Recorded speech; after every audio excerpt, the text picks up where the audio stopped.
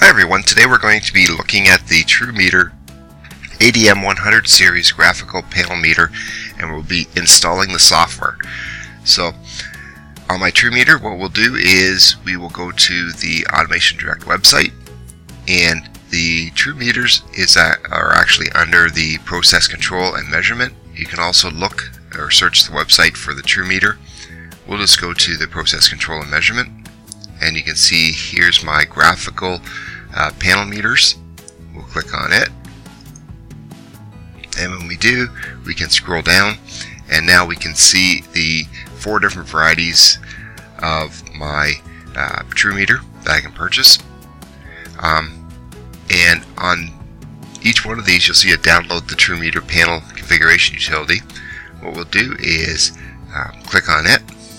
It will actually bring up the download section, and it's just right here is where we would actually download the actual unit itself, or the actual programming software. Now I've done that already, and I have it in my folder.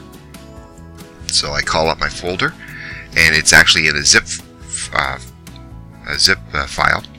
So what you want to do is double click on it, and it brings up our message to walk me through the installation procedure. So we'll just click on next, and then we have our location where we want to store the software. In this case here, we'll use everything as a default. We'll hit next. Then we have everything ready. We can just hit next to start the install.